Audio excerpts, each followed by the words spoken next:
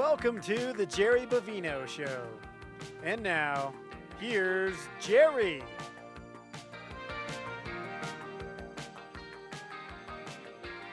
Jerry Bovino, we're back with an amazing story. You're going to hear this tale. You're not going to believe it. The bus stop pharmacist, Confessions of a Single Girl, and we want to welcome Adele Tahan to the show. Adele, welcome to Aspen. Thank you, Jerry. It's such a pleasure. I'm feeling so humbled and excited at the same time to be part of this show. Well, it's the most amazing serendipitous meeting that Adele and I had. So I'm down in Old Snowmass dropping off the car at Midstate Motors. I give a plug to Bill and all the great people at Midstate. And then I'm waiting for the bus to come back. And it's like cold and windy. And this girl walks over, and you can take it from there. How did a girl from Sydney, Australia, wind up in Old Snowmass, Colorado, waiting at a bus stop? Go for it. Okay, so I woke up yesterday. I thought, I'm going to do something a bit different today. I've been skiing Snowmass for the past few days. Then I tried Ajax. Then I tried buttermilk. Then I thought, you know what? I'm going to try to go all the way to the top of Snowmass, which is the Cirque. I went all the way to the top, took some photos, and skied all the way down. Then I thought, you know what, today I'm going to do something different. I'm going to go and explore Aspen town, or downtown. So, caught the bus from just outside the Stone Bridge Inn where I was staying, dropped me off to Aspen town just down the road, and I'm thinking, is this Aspen town? I'm like, no, I want to go to the village. I'm expecting something a bit bigger because it's the US. Coming from Sydney, Australia, you want somewhere a bit bigger, more fun. So I'm like asking the bus driver, I'm like, how do you get to Aspen Village? Not realizing there is another place called Aspen Village. She said, okay, it's going to be $2. I'm like, okay, sure. Paid the money, sat on the bus. Here we are. The bus is moving. We got to this place, and it's like in the middle of nowhere. There was no shops. There was no building. And I'm like, something's not right here. I think I'm a bit lost. There was a lovely guy on the bus. I said, excuse me, where is Aspen downtown?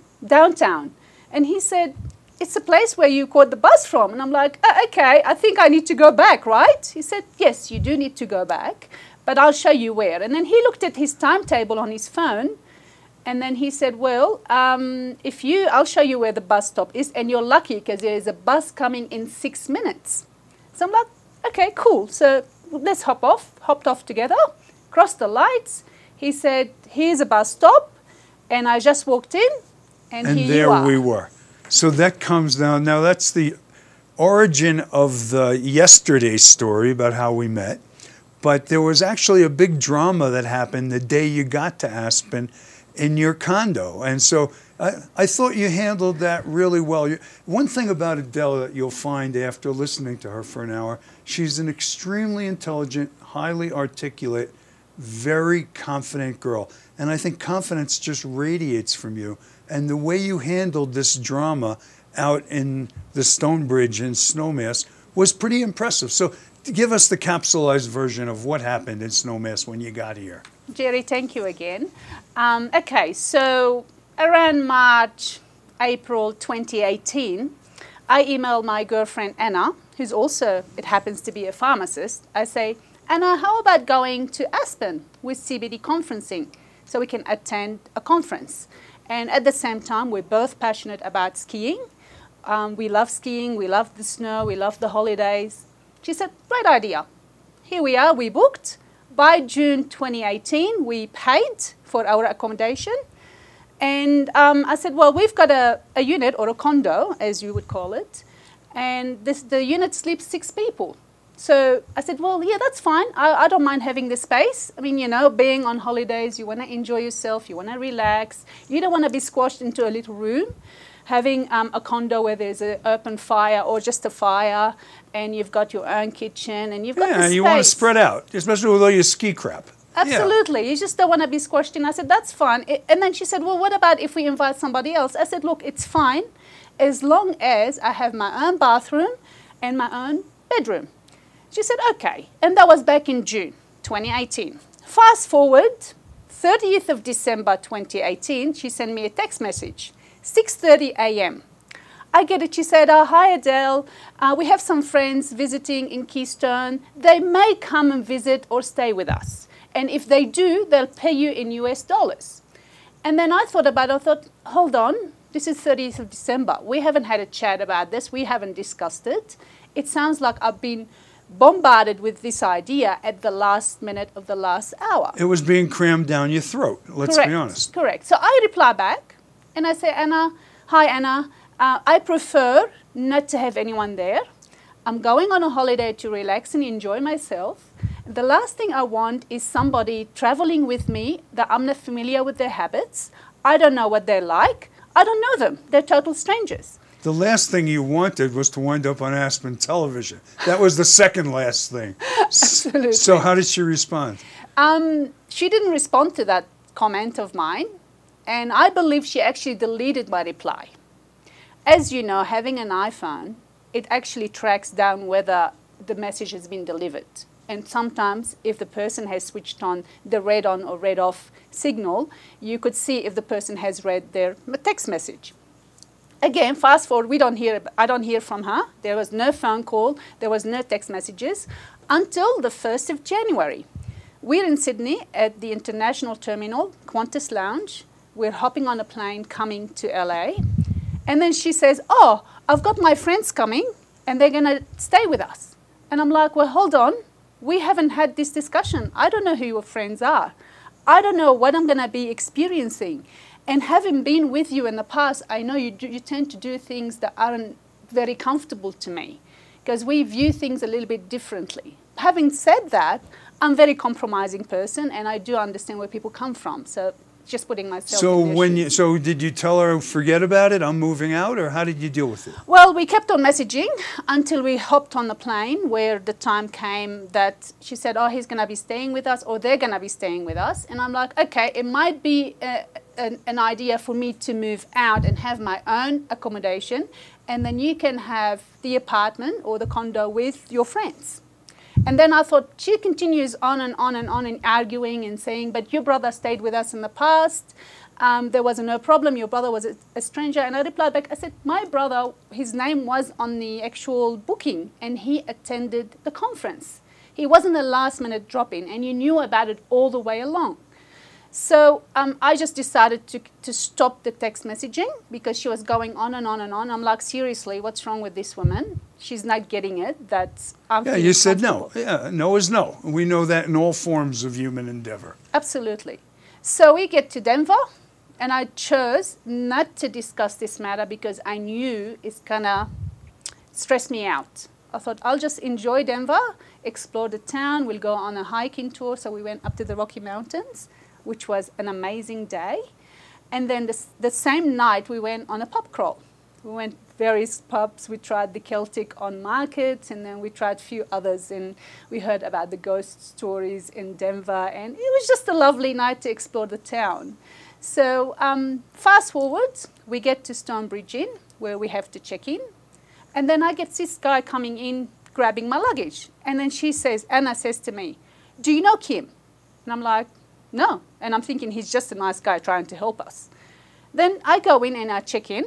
And then she tells the receptionist, can we please have 3 keys? And I'm like, well, hold on. What do you mean 3 keys? There's only the 2 of us. So she gives back 1 key to the receptionist. And then I'm like, well, hold on a second. Only our names on the reservations. And I've already indicated to you, I feel uncomfortable for a third person. If it were Brad Pitt, would you have felt differently? Well, all right, don't lie to us. No, I would have not minded if it was Brad Pitt. But there is only the one and only. But it wasn't Brad Pitt, right? Okay. Absolutely, there was only one Brad Pitt. There is only one Brad Pitt in the world, and that wasn't him. That's right. That was Brad Schmidt, who's a completely different guy. Brad Schmidt. That's it. That's a new name. So we take our luggage. We go into the apartment. This person goes in. Brad Schmidt go in. I walk in, I said to Brad Schmidt, I'm sorry, you're not welcome here. Please take your luggage and leave. Then the conversation starts going on, well, hold on, there's no accommodation on the whole mountain. I'm like, well, shouldn't be my problem. Why am I being penalized Right. for you being such a short-sighted person and not arranging your accommodation at the last minute? So I'm like, okay, well, I'm going to see the management of the Was that in the Stonebridge now? Correct. But the new place you got was in the Stonebridge. It was Terrace House, which is Okay. managed by the Stonebridge in management. So it falls under the same management. So I went back and I described my, problem with the manager on duty. She was very kind to give me a phone number for the police. So here I am contacting the police. And you called the police? I called the police. And the police came, and what was their... Police came. They heard my side of the story. And then they said, well, it's a civil matter. We're not able to interfere. What we're going to do is facilitate the mutual, resolution of this problem. But at the point where you were going to call the police, it seems like your friend, who you booked the trip with, would have said to the guy, look, it's not working out. Find a place to stay. She doesn't want you here. It's like no is no. Yeah, she was very... But she didn't. She didn't. She was insistent that he could stay and like crawl in your bed at night or whatever he wanted to do. One of her text messages to me, she said to me, I'm giving you the courtesy to tell you there's going to be someone staying with us. All right. Anyway, you got a new hotel room, so that's at least it worked out okay where you didn't have this guy who you didn't know. Yeah, but it's like from nothing, you wind up with the police, and it's like, what a way to start a vacation. Oh, it was So far, how's Aspen been for you? Has it been good? Do you like it? Aspen is just beyond spectacular. Thank you. We feel that way. That's why we live here. So here's what we're going to do. I'm going to tell you, I'll give you a little prequel to the show, what it's going to be like.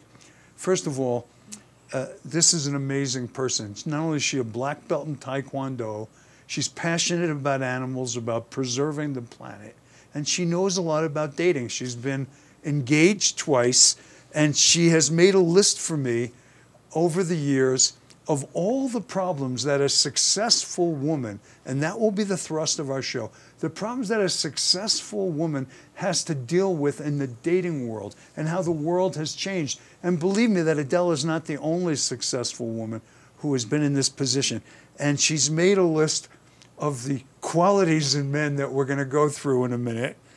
Immature, insecure, stingy, damaged, addict, womanizer, and the best one is or simply clueless. You don't want to miss this show. So what we're going to do is we're going to take a short break to recognize the underwriters who very generously support us here at Grassroots Television. We always want to thank Bishop Plumbing, Heating, and Air Conditioning.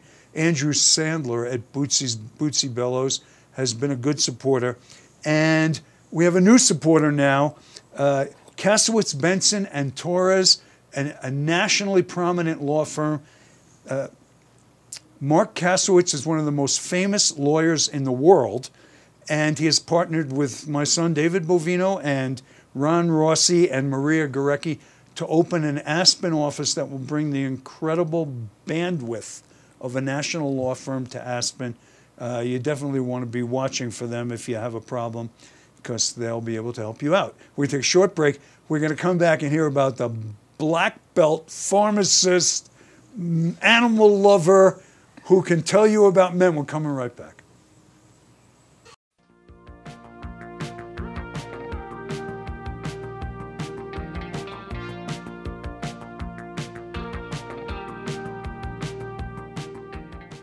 Bishop Plumbing and Air Conditioning, serving Aspen and Vail for over 40 years. Shoe covers, name tags, IDs. Let Bishop worry about your heating, plumbing, and air conditioning issues so that you don't have to. Bishop Plumbing and Air Conditioning, 925-8610.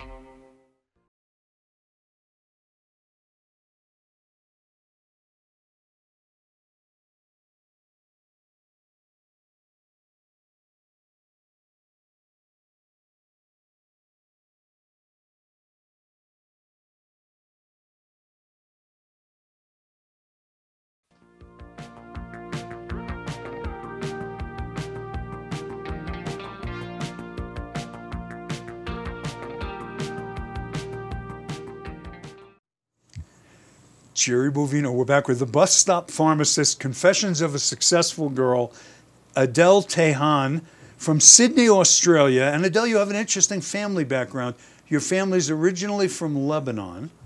You're Christian, but you're able to trace your last name and your roots back to probably Jewish ancestry in Spain.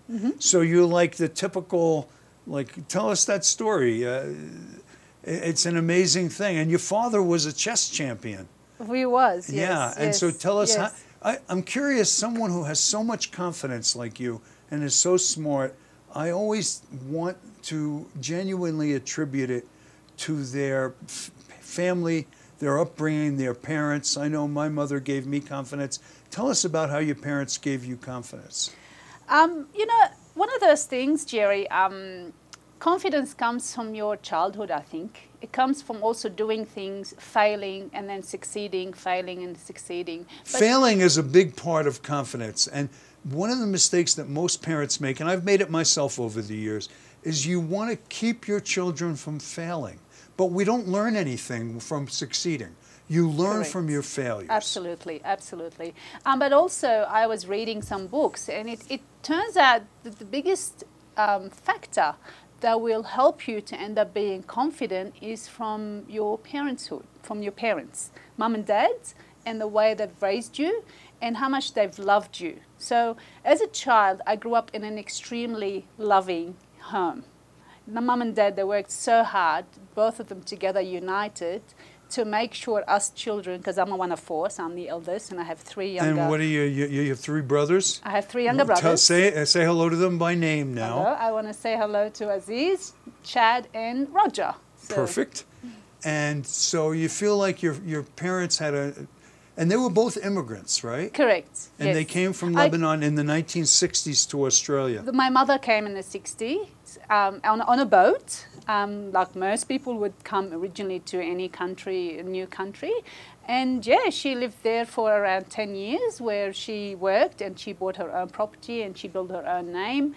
And then afterwards she went for a holiday and then she met my dad, and she got married. We were born there.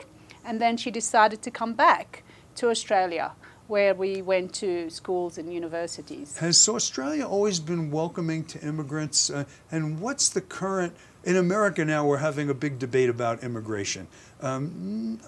Americans know that we need legal immigration. There's no debate about that. Correct. We're a country of immigrants. Absolutely. And if you weren't like a Native American Cherokee or something, you're an immigrant. That's right. And so we love immigrants. And one thing I believe about America, I think we're the best country in the world at amalgamating our immigrant population into becoming Americans within one generation. But we're having Amazing. a big debate now about illegal immigration. And so what's the Australian perspective on immigration now? It's the same. And I'm very much pro-immigration, because any person who doesn't have a dark skin is an ethnic person in Australia or in America. I mean, we all came on a boat at one stage, and we inhabited this country, and we've worked hard, and we paid our taxes, and we became decent, abiding citizens. And we can't grow. We need this immigrant. We can't grow without immigration. Everybody recognizes that. Yes. But it's amazing. But one of the differences from like when my grandparents came, or when your parents left Lebanon, they wanted to become Australian. Absolutely. They wanted to be Australian. That's right. And when my grandparents came, they didn't want to be European. They were very proud to be American. Absolutely. Now we have different ethnic groups that are coming here, and they want to retain their culture from the country they left, which after a while becomes confusing to those of us who think Americans are white, black, red, yellow, Yes. Every mix, we're all Americans, but we want to be Americans. Yes, yes, for sure. Look, my mother wanted to go back to Australia. She loved Australia so much, and her love and passion has transcended into us children. So when we went there, we loved it. We've never had any other passport except an Australian passport. So we are Australian first and foremost. And speaking of which, her parents are Americans. Her mother was born in New Jersey. Her father migrated to the US in 1910. So this is 109 years ago. So it just shows you, and she had the option to come to the US, but she chose Australia. No offense, we love the US, but it's just where your heart is. Now, you're a pharmacist now. But you're more than just a pharmacist because you're also a businesswoman, and you're a very successful businesswoman. You can come skiing in Aspen. That's not chopped liver. And you had several pharmacies at one point. Correct. And what do you think incentivized you to go from being an employed pharmacist to owning your own pharmacies? What sparked you to do that? Okay, so I was 7 years old. I was sitting between mum and dad. We were discussing what I'm going to do when I finish school. And there were a few options on the table. There was either dentistry, medicine, or pharmacy. So I knew, because I loved people and I loved science, I wanted it to be in healthcare. And being in healthcare, there's a few options you could be, and study and then eventually find a job and work and be in it. Now, I didn't want to spend my whole day looking into people's mouth. It's pretty depressing. Again, no offense to all the dentists out there. And actually, dentists have a very high incidence of suicide because they're like in their little 1 millimeter, and it's like you want to tear your hair out. I know. So it was just okay. So no dentistry, medicine, 10 to 15 years of study. It's not to the faint-hearted. It's something that you've got to work hard for a long, long time. And it's like by the time I'll be a doctor, I'll be like 35. Or maybe in my 30s. Okay, how about pharmacy? I'm like, this is me, 7 years old. I'm going to have my own pharmacy when I... There you go. So that's where it started. And it's just like, was my goal, and finished school. But did you have the preparation from your family or from your schooling to do the business side of a pharmacy? Because there's big dollars moving through there. Correct.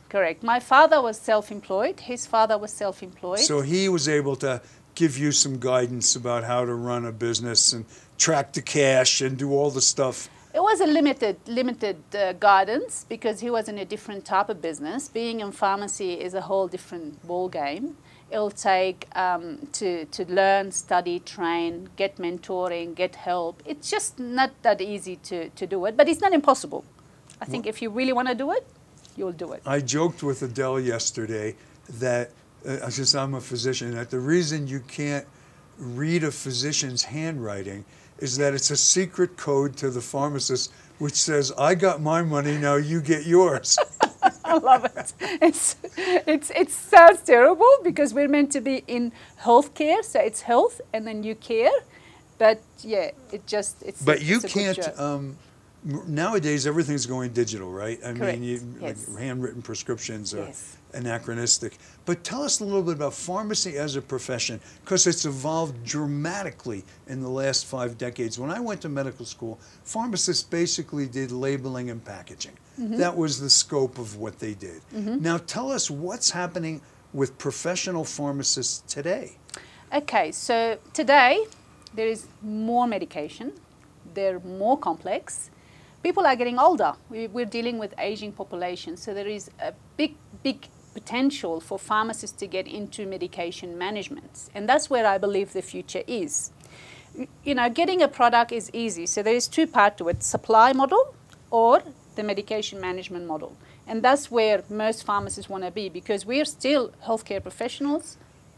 Especially with drug interactions, and I know that as a prescribing physician, I wasn't aware of the potential drug interactions as the pharmacist would be. Sometimes they'd call me up and say, you prescribed with that. I say, oh, yeah, all right, well, thanks for calling. Yes, that's and you see it, right? It happens. That's right. It's not just drug interactions. It's also drug-disease interaction. There's also disease-disease interaction. There's so much to look into. Also, the other biggest problem that we have in pharmacy is compliance.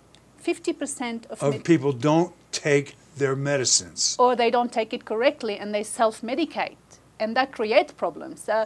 Very often I'll be talking to patients or customers in my pharmacy and I'm like, okay, take 1 tablet 3 times a day. And they go, oh, no, I'm not going to take it this morning because it's blah, blah, blah. I'm like, no, if you don't take it, it doesn't work. Please don't self-medicate. Speak to me. I will guide you. I'm your pharmacist. Come back to me and I will give you the guidance and the help that you need. And the other thing that's interesting is when I went to medical school, everything was in Latin. You take 1 PO, which is like per orum by mouth. Yes. TID, which is 3 times a day. Now we've gone to like take one pill by mouth 3 times a day. Otherwise, they're using it as a suppository. It's like... That's right, that's right. We still use Latin, so doctors in Australia still But write they're it in trying Latin. to evolve away from it now. There's a trend in America to talk in plain English. Yes. Which isn't, I always joke with the medical students, you know, sometimes you need to have a fancier name. Like if you have an upper respiratory infection, that's probably a $50 visit. But you have a cold that's worth $5. You know, you got to give it a little cachet. Yes, yes. So, okay. So now you're a professional pharmacist. You own pharmacies. You've got all that responsibility. You're a very successful woman. You're passionate about the earth. And one of the things that struck me is you said you love interacting with people and being nice to people and making a better day. And talk a little bit about that concept, because if everybody in the world had it, the world would be a better place. Well, I hope so, and I hope more people, my philosophy becomes more contagious to other people as well. What I do in my job, I always try to make sure I do my job 100%, but I put the empathy, the passion, and the care into it. So anybody can do a job. You can get a robot and they can deliver the same service, but no one's going to go and try to listen to you with an empathic heart and be passionate about it and really care about you. It's like, it's not just telling you how to take your medication, but also giving you a bit extra to help you with it, and then being there for you if you need any help and guidance to come back to us for guidance and help.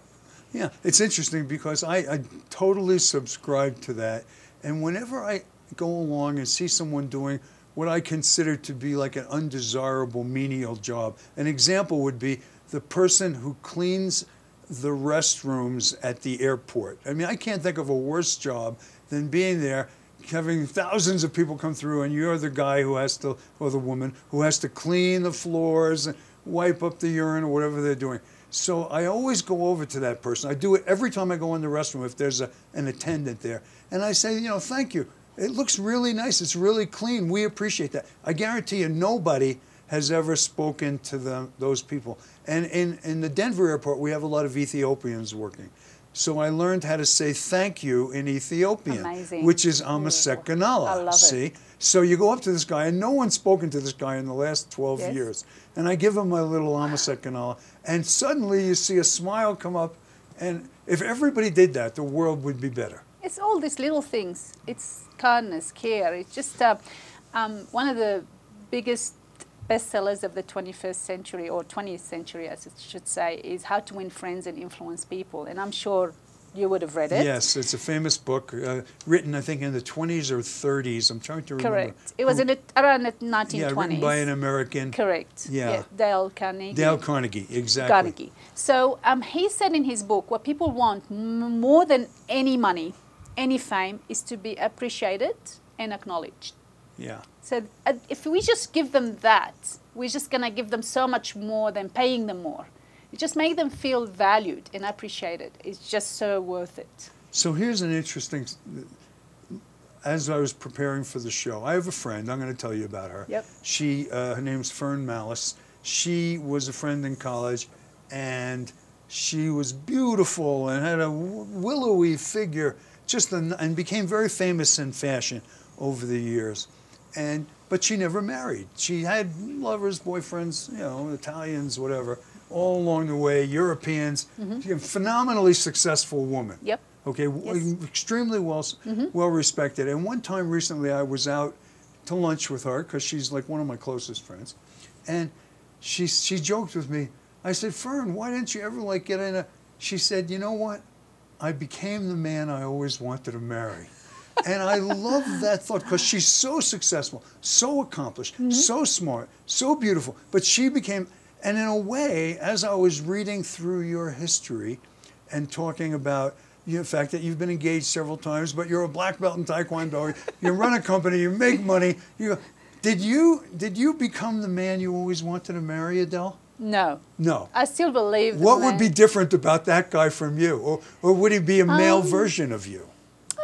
Not really. I'm not looking for someone who's the same as me. It will be a little bit boring to meet someone who's exactly the same. Yeah, if you want someone the same. The best expression I heard about that is, if I wanted, it would be hard to get someone the same as me because my shadow could do it better. I love that. No, I still believe that there's someone out there that I could be with and marry and potentially. Do you want to be at this stage? You know, the girls in Aspen joke, the successful ones don't. They don't want to be a nurse or a purse. Okay, so they don't want to marry a 98-year-old guy, and they don't want to be support. Yes. And it's an interesting phenomenon. They don't want to be supporting a man. Okay. Now here's something that I discussed. But hold on a second. There's nothing wrong supporting your partner, because he will support you back. But here's the difference between men and women that I see in my own life. If a guy, okay, a successful guy in Aspen who's 60 years old and he's done well in business or professionally, and if he breaks up with his girlfriend or loses his wife, he can be perfectly happy going out with and let's assume he's highly educated, okay? He could be perfectly happy going out with a beautiful girl that he met that may be working as a flight attendant or a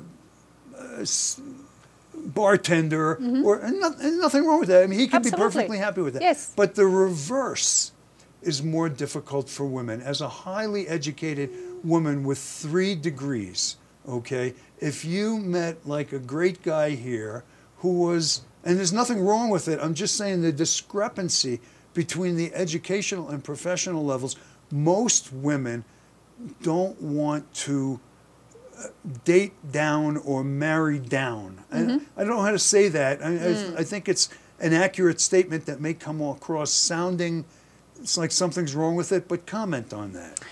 Look, I think you're right a little bit. You've kind of hit a spot there, but I just think if you meet somebody, even if they're not at the same intellectual, educational, financial level, but if they treat you right, for me, I can speak of myself. I can't speak of every other single lady out there in Aspen or anywhere else in the world.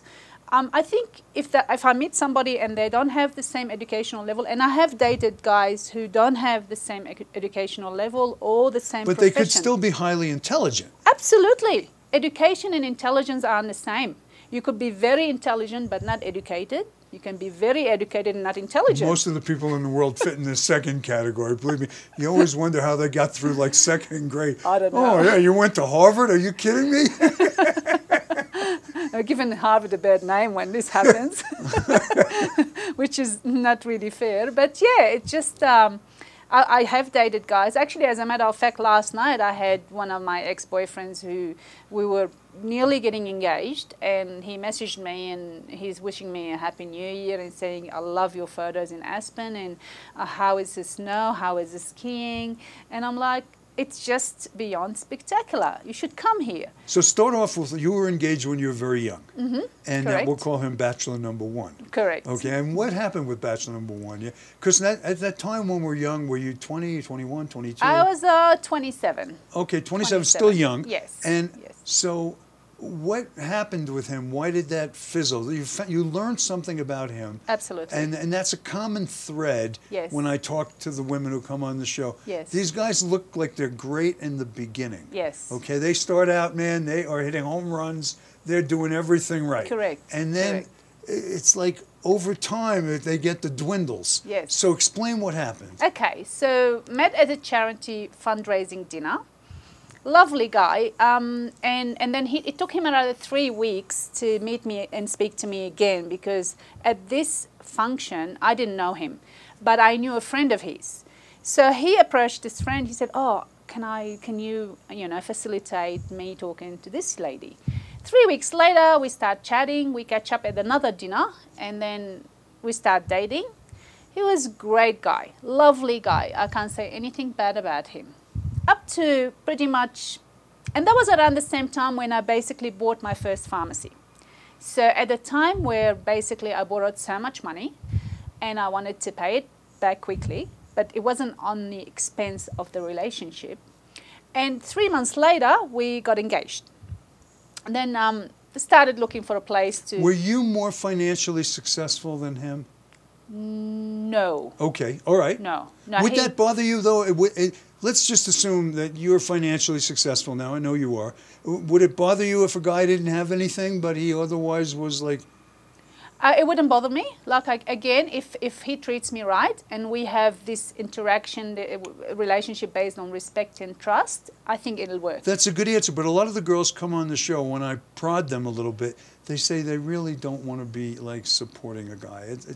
And they're not embarrassed to say that. They just don't want to do it. But I mean, they can go and get a job. They don't have to get a job earning them millions of dollars, but they can go and drive an Uber. Okay, all right. There's nothing wrong with earning a decent living. I totally agree. All right, so then you go ahead.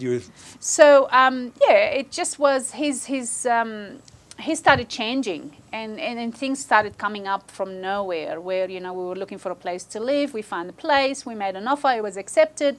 I'm like, come on, let's buy the place. Because I don't want to do all this extra work with this new place. And I'm like, well, didn't you think that 3 months ago? You just wasted all these weekends looking for a place. And I'm like, at this stage, I started thinking, and I'm quite a deep person. I'm like, if this is the guy who's changing his opinion about the place we're going to live, what's going to happen when we have children and then we need to send them to a certain school, and then he's just going to change his mind? And I didn't have the confidence in him. I'm like, where is it all coming from? 2 weeks later, he says, oh, my father said, let's go and live in Stratfield. Stratfield is a suburb in Sydney. And I'm like, well, are you marrying your father or you're marrying me? Should you be speaking to your father? You could have speak to me. What did your parents think of him? Did they like him? Something happened, and my father said to me, I think if he's doing this right now, forget about it. Your father had a good premonition that this wasn't going to be helpful. When your father says something, and my More father... times than not. A lot of kids don't realize how much wisdom their parents have until they're much older and they look back. Yes. Because we think we know everything when we're young. We don't. And my father was a very well-spoken person. He didn't speak too much, but when he said something, it was, worthwhile. And when your father says to you, and I'm the only daughter, so he's not going to say things... And he's an extremely loving, caring person when he was around. And I still believe he is where he is. And when he says that, you go, well, I need to step back and think about it. So a month later, we broke up. And then he asked me for his ring. For his ring back? For his ring back. And to me, it was, if you have an argument with someone, you still have the ring, that's fine. You talk in 2 days' time, that's fine. Yeah. You just, make up, you send flowers and you have that, that's fine. 5 days later, he calls me. So when he asked for his ring back, I gave him his ring. Which is the right thing to do, I think. That's right. If he asked, I gave it to him. I bought him a watch. He gave me the watch back. Asked for his ring, I gave him the ring. And I thought, okay, we're done. 5 days later, he calls me at work. Hi, Adele. Hey, blah, blah, blah. A few words. And then, would you want to get back together? And I'm like, no. You said that. I you said had no. made up your mind. You weren't going to. Normally, it's a funny thing. People break up and then they think, oh, a little time later we'll get back together. But there was a reason that you broke up in the first place. Correct. So 99 out of 100 times you can't get back. Correct. It's going to be the same problem there just 2 weeks later. Yes, that's right. And I thought, well, I just didn't feel I was loved by that person. And then since then, now you were engaged a second time. Correct. Who we'll call Bachelor number 2. Mm-hmm. Yes. So, tell us about Bachelor number 2. Bachelor number 2, we met at work.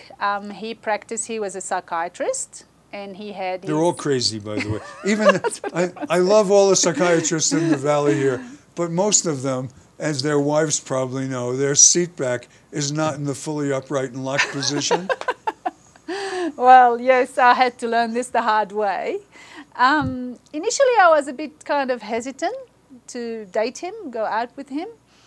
And because he was a psychiatrist, or there was no, something not about him? at all. He when I first met him, I was living with this other woman. They weren't married, so they were de facto. And to me, if you're with somebody, I'm not interested. I'm not going there. So if somebody is married or engaged or going out or whatever, I just don't. I'm just not interested. There's plenty of other guys out there that potentially you could, meet and plenty of fish in the sea. Absolutely. There's even a website. That's right. So, initially, then he broke up with that person, moved out. 8 months later, he started chasing me.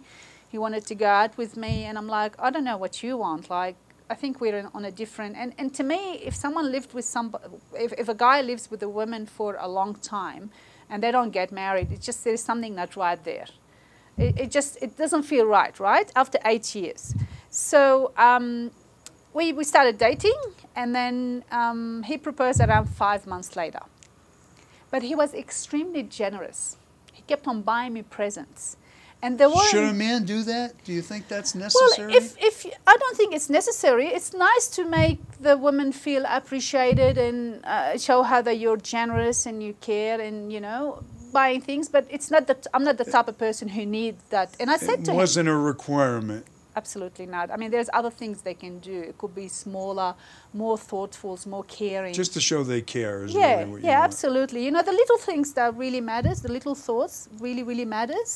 So, you know, he's buying me things like, you know, Gucci dresses, handbags, shoes, artwork. Expensive gifts. Expensive gifts. And I knew he had debts, which I didn't know how. I'm like, okay, being a little bit younger, you don't really know everything, and I still don't know everything. I don't claim. It's a matter of thinking and observing and thinking and observing. It's not in a way that becomes really OCD kind of type.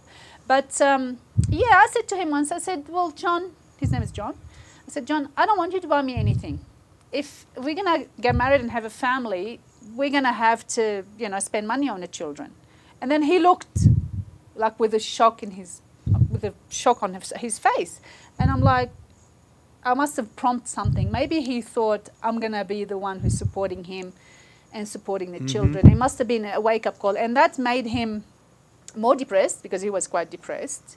And he was taking Prozac, 4 capsules a day. And it was really, obviously, it wasn't working. He was still depressed. But here's an interesting observation. I read there was a woman who wrote a book years ago, probably 30, 40 years ago. And her premise was that one of the ways that women can make themselves attractive to men is to show them that they need the man for something. And her exact verbiage is, women can make themselves attractive when they make the man feel masculine. Because, like, dating back to caveman days, okay, the men were like going out and killing the bison and cooking them or whatever they were doing. They were and the hunters women and were gatherers. taking care of the babies. Yes. And there was a masculinity factor Yes. that the women needed men. Yeah. But you made a very... Oh, so just let me stop that thought for a second. You basically don't need a man, and not just you. Yes. I'm talking about the modern, educated, successful, intelligent woman Yes. no longer needs a man. That's right. Okay? That's you right. can do perfectly well on your own. Yes. But have we lost something in that magnetic attraction between the sexes when it's clear to the guy that you don't need him for squat? You may want That's to be right. with him, Yes. but it's not a need anymore. Correct, correct. So our societies have changed. Women and men don't actually need each other from a financial or survival point of view. And you alluded to that in our preparation for the show. Yes. And I liked the way you said it. I thought it was brilliant. You said, we no longer need each other for our basic needs, Correct. which are readily available. Talk about Yes, that. so we really, and at times we don't need to go and plant in the fields, and we don't need to go and hunt and gather to survive. What we seek these days, in my opinion, is the fulfillment, the emotional, companionship, spiritual. We get that from having the right person next to us. We get that sometimes from our friends, from our families. But I think if we're seeking a partner to share life with, this is the biggest thing that people are missing out. And I think we're at this stage in our lives, because societies have evolved. Women have evolved. Our roles changed. Men's roles changed. It's confusing to the men as well. We could spend 2 days of shows on this subject. Yes. That all of our traditional role models have been so turned upside down. Sure. In America, we can't even figure out which bathroom to use. Well, if there is a line on the ladies' bathroom, I go to the men's. We have transgender bathrooms. We have every kind of There's bathroom. nothing wrong with that. That's so right. everybody's role has been, which had been defined for millennia. And suddenly we're all unsure whether the men should be more caring and soft-spoken and address our feminine side, and whether women should be more outspoken. And much of society isn't prepared for that. You know, if a man in the boardroom is dynamic and they say he's a man, he's got balls. Yes. If it's a woman, what do they say? She's a bitch.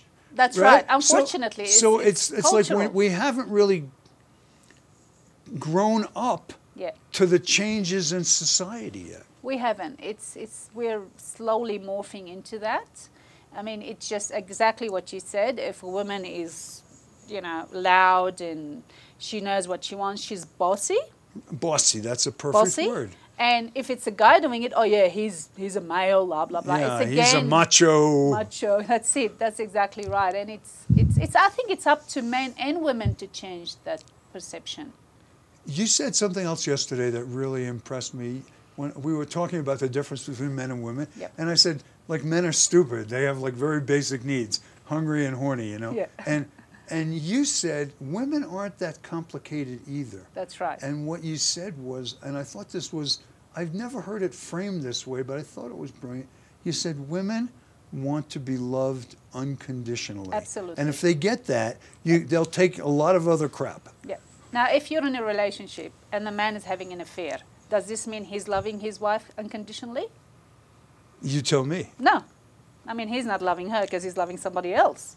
So at the end of the day, I believe that women want to be loved, and men. We both want the same thing, but we talk about it differently. We see it differently. But at the end of the day, our basic need to be loved, it's unconditional love. So are you dating now? You have any interesting No, I'm not dating prospects? right now. Potentially, I could be dating when I go back home. Have you tried online dating? I have tried online dating. Which sites have you used? I've used Bumble. Bumble is a good one. Yes. Explain to the viewers who don't know how the Bumble model works. Okay, so it's a similar framework to Tinder. So you select the person based on their looks, but now it's actually evolving because you can choose. You can read a little bit about them, but you just know of the person. You don't know the person. And you can go yes or no. You select the person, and then it's up to the lady to initiate the conversation. Is that a good thing? Tell me that. I think yes and no. I think it's good. I feel comfortable with it because I'm a busy person, so I'm not on this platform the whole time and I'm constantly using it. But I had a friend of mine, my housemate, she said, oh, there's a new app you should try. It's called Bumble. And I'm like, okay, Bumble. And I'm like, went and Googled it. I'm like, okay, it's an app. You just download it from the App Store and you just create, and it links into your Facebook profile. So it kind of got a bit of solid information in there. It depends if you've inputted your information originally into Facebook. Correctly. Correctly. If age 24. Age. Yes, that's right. You look at some people, you go, oh, you don't look 50, you look like 80.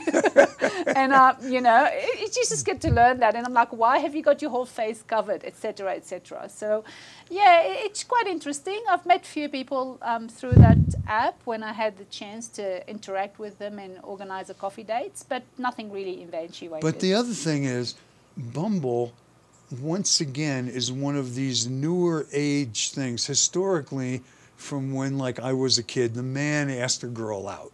It was very unusual for a girl, unheard of, for a girl to go up and ask a guy out. And by having to ask a girl out, it gave you sort of first mover status, but it also put you at risk of rejection. And rejection, none of us want to be rejected. Correct. The good thing about Bumble from the male perspective is if the woman initiates, it takes away that potential rejection. Correct. Make the guy feel a bit more comfortable with the interaction. Now, it comes, the whole concept of a man asking a woman out, because biologically speaking, the male is the aggressor in nature. This is why women are the more gentle, softer. Biologically speaking, that's Correct. 100% true. Yeah. So if you look at the animal kingdom, the one that look the best are the males. The lion. Right, Yeah. of course. The peacock. Right. Yeah, so they're all the males that look the best. The females don't look as attractive because they know the male's gonna, to ensure the survival of the species, they've got to follow the female to ensure that. So, and that's where, and at the end of the day, us human, Homo sapien, we're still animals with a big brain. We are. With a massive grey matter. We think too much, we're a little bit complex, but we all want the same thing at the end of the day. So Okay, now we're going to go through your list of the things in men that you've found you just can't get the right balance of. So let's start with immature. What percentage of the guy, like in Aspen, it would be 100% immature because we're all Peter Pans here. We came here because we don't want to grow up, see? So, but what percentage of the men that you meet are actually mature? I would say around 20%. Okay, that's not too bad. It's not too bad. All right. Yes, yes. And insecure. I think we Yes. all have insecurities, Adele. It's about getting this balance right. It's hitting the sweet spot. You know, no one's perfect. I'm not perfect. You're not perfect. No one's perfect. But you know, getting in between to be into this balance, having a bit of insecurity is not a bad thing because it allows us to try to move out of insecure zone. In the same way, in maturity, we all want to be kids at the end of the day. We all have a child within us, don't we? We do. Actually, I once heard that a guy really just wants to find a girl who's going to get the little boy inside to come out and play. And same with the girls. It's the same with the Yeah, girls. I totally agree with it. Now, Yeah. stingy.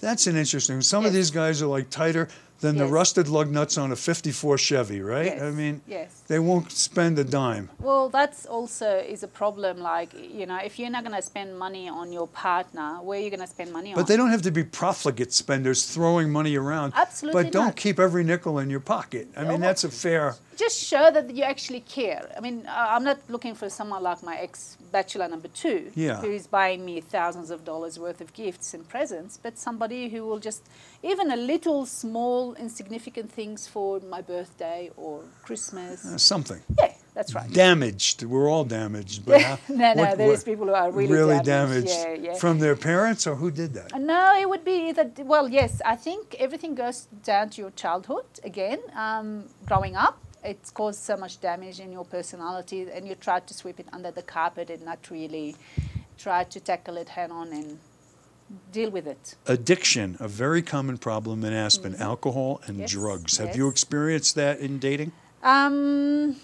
Not to that extent. Being a pharmacist, I could actually detect it, and I'm somebody who tried to help and treat people with various type of addictions. But addiction is actually very high in pharmacists because they have access to, prescription drugs. If they get caught. Until they get caught. Womanizer. Talk Yes, about that one. yes, You've had that. I've had that. It's a Was infidelity important to you? Was that It's an very, important? yes, because at the end of the day, I don't want to get STDs from that person. I don't want to, end up with some sort of a disease. So it's important to me, if I'm dating someone, to know that this person isn't sleeping around with other women. So And as a pharmacist and a physician, we're like overly cognizant of what's out there. absolutely. I mean, the stuff that's going on. Even in America, we're having an epidemic of syphilis. Oh. I mean, I haven't seen syphilis in like 40 years. I mean, it's back. Yeah, it's not just in America, it's everywhere. Heterosexual male are getting more STDs, HIV is on the rise, and this is within the heterosexual males. Yeah, but even the things you don't think about, chlamydia, HPV, herpes, I mean, it's, Absolutely. Yeah. I mean, who wants to go and get a STD, really? no. Last thing on my mind. No, nobody that I know. But the best one is simply clueless. Yes. That's, yes. Some of the guys are just like inept. Just like, where have you been? 45 years old, they don't know what they want in life. They still, I haven't thought about it. I'm like, if you haven't thought about it at 45, when are you going to do it? When you're like 85? Exactly. It's never going to work. Well, you've been an amazing guest, Adele. Adele is a professional pharmacist. She owns pharmacies. She's a black belt in Taekwondo. She has her act together. I would say that for sure. Highly intelligent.